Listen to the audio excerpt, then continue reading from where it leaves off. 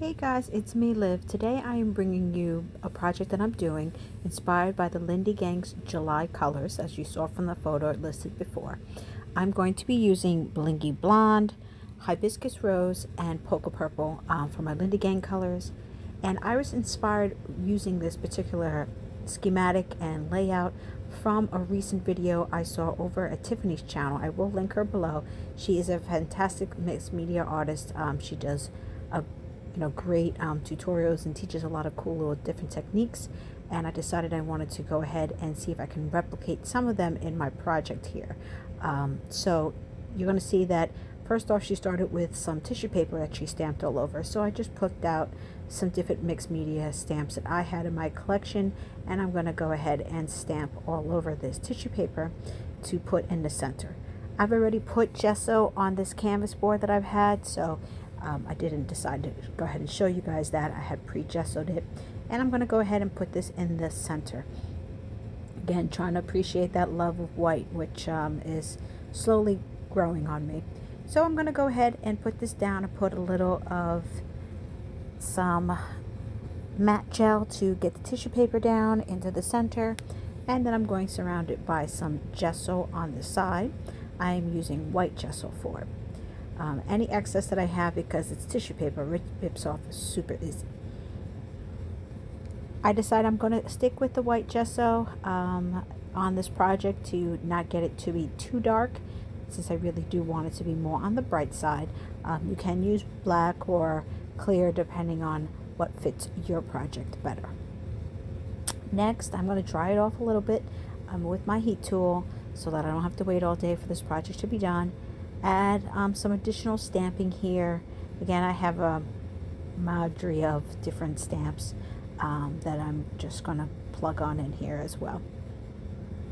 In order to add just a little bit more depth, I'm taking an Echo Park stencil that I have in my stash. I'm going to put some random modeling paste onto this project as well to give it a little bit more texture here and there. There's no rhyme and reason, whatever you feel like when it comes to mixed media and where you want to place it. I'm gonna have to dry this off again in order to make sure that I can go ahead and work with this project. So next up, I had already prepared a piece of watercolor paper. This is some Artiste watercolor paper, and I used those 3 colors that I mentioned earlier from the Lindy Gangs to get this paper ready to go. So I'm going to cut out a bunch of circles and some flowers from my stash, and I wanted to go and decorate them a little bit more similar to like what Tiffany did in her video. So again, make sure you are using a waterproof ink. I'm using StazOn, which works very well in this waterproof project because it will hold up.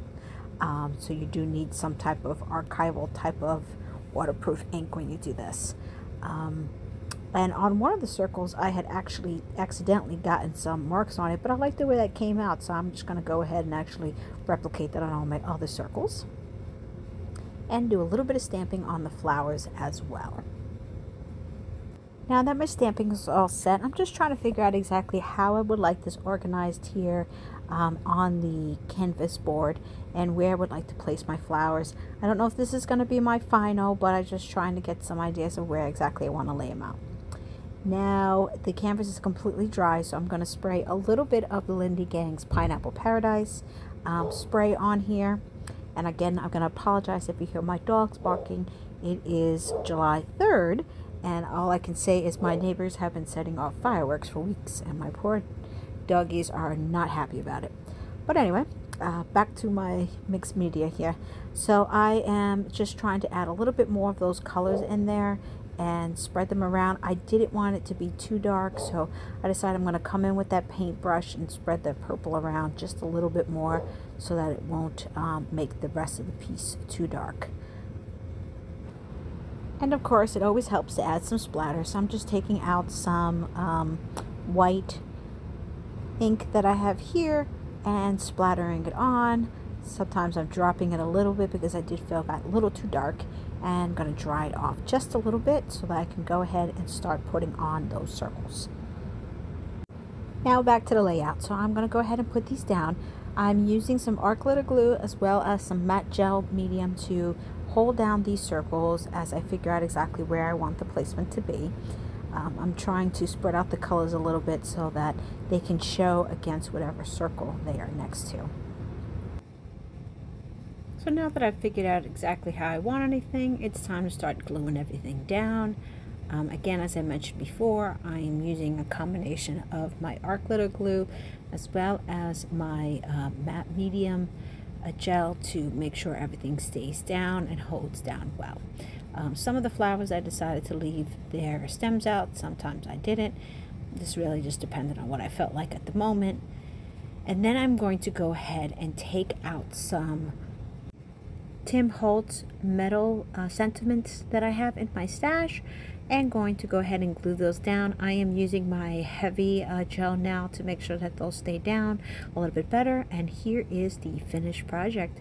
I hope you guys enjoyed this video. Be sure to check out Tiffany's original video, and thank you so much for watching.